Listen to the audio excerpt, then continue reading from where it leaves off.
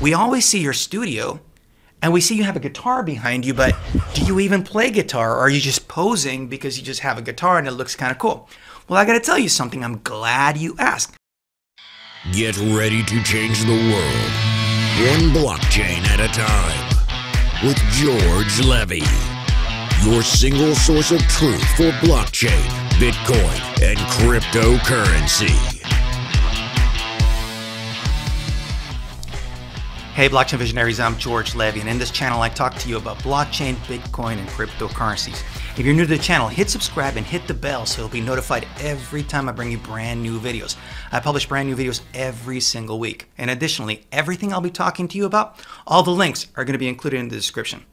Today I want to talk to you about living in a post-trust world.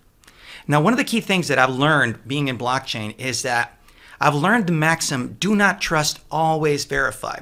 I have published a previous video in which I talked about the fact that I learned this by actually installing my first full node on Bitcoin. If you're not familiar with what a full node is, it's basically a node that is a computer, in this case, in my house, that has a full copy of the Bitcoin blockchain, and it serves to validate all transactions that go through it. I actually contribute to making the Bitcoin network safer by running a full node. Now, what's interesting is I explained in this video that the first time or whenever you install a full node, you first have to get a full copy of the Bitcoin blockchain.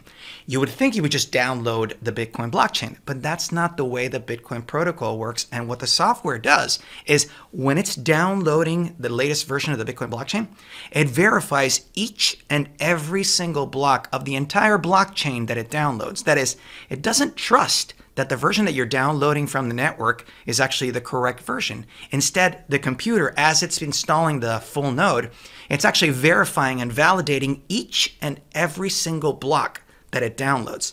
So think about it. If you're downloading 300 gigabytes of data, which is around the size of the Bitcoin blockchain right now, it's actually more than 300 gigabytes. You would think that downloading 300 gigabytes is a lot. Well, it's not just downloading 300 gigabytes. Your computer has to go through the process of validating each and every single block. And there are hundreds of thousands of blocks right now. So think about it. It has to go through that process. That process usually takes more than a week. So when you really think about all of this, what you're really seeing is that not even the Bitcoin software that you're running in your house trusts the entire network. So the key thing that I want to point out to you is that I've talked to you about do not trust, always verify. And I actually started getting some people after that video that started saying, well, how can we trust you, George? I said, well, what do you mean? I said, well, like for instance, we always see your studio and we see you have a guitar behind you, but do you even play guitar, or are you just posing because you just have a guitar and it looks kind of cool? Well, I got to tell you something. I'm glad you asked, because one of the challenging things is that nowadays when you really look at anybody, you cannot simply trust that. You have to verify. So this is actually a challenge, and I actually wanted to share this with you because I never pull out my guitar during my videos, but in this case I wanted to take a stab at it, and just to talk to you a little bit about do not trust, always verify.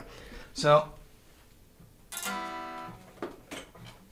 here's my guitar. If any of you actually play guitar or you play any other instruments, I would love to hear from you. Leave it in the comments and let me know what you're all about. So one thing that a lot of people don't realize is that when I first got into the whole internet, I actually was the frontman for a rock band. And what happened to me was that when I began in the music industry was over $20 billion a year. We're talking the mid-90s. It was a great time to be a performer. You could just record a song, you could basically get a CD, you'd sell millions of copies of the CD, and there's your money. And then the internet came along.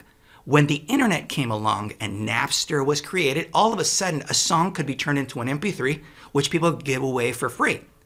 Well, when that happened, it completely destroyed the music industry. And in fact, many of the record labels started downsizing my album, even though I was recorded. Eventually, the label dropped me, and because they basically could not keep up because my music had turned into free MP3s, which were being spread all over the world. And that was a frustrating thing for me. That being said, what I can say is that I transitioned myself out of actually being the front man for a rock band and actually joined an internet startup. And that internet startup raised over $147 million. I was then acquired, the company was acquired by Microsoft, where I became a regional manager for the entire region of Latin America. And my career as a digital marketer and an internet specialist was born. So from the music industry, I transitioned into the digital world. Eventually, I wound up getting into blockchain, Bitcoin, and cryptocurrencies, which is where I'm at today.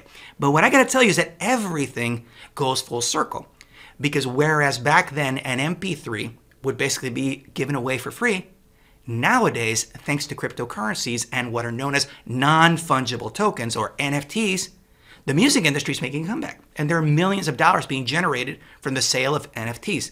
That is, you're taking a digital file, you're taking a digital asset, in this case, an NFT of any type, and you can sell it, and some of them have sold. In fact, one NFT sold for over $60 million. But let me bring you back to where we are right now about do not trust, always verify.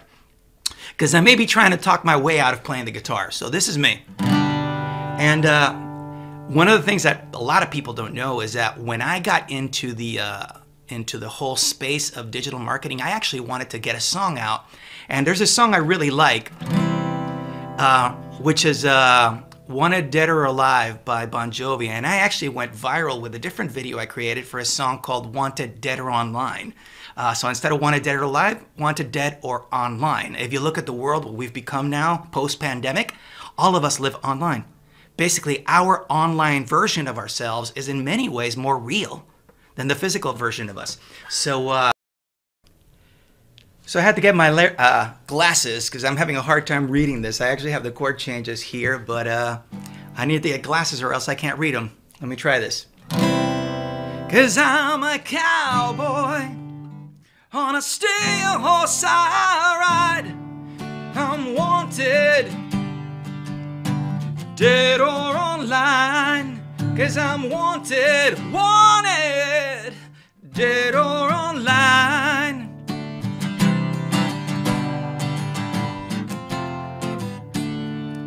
So,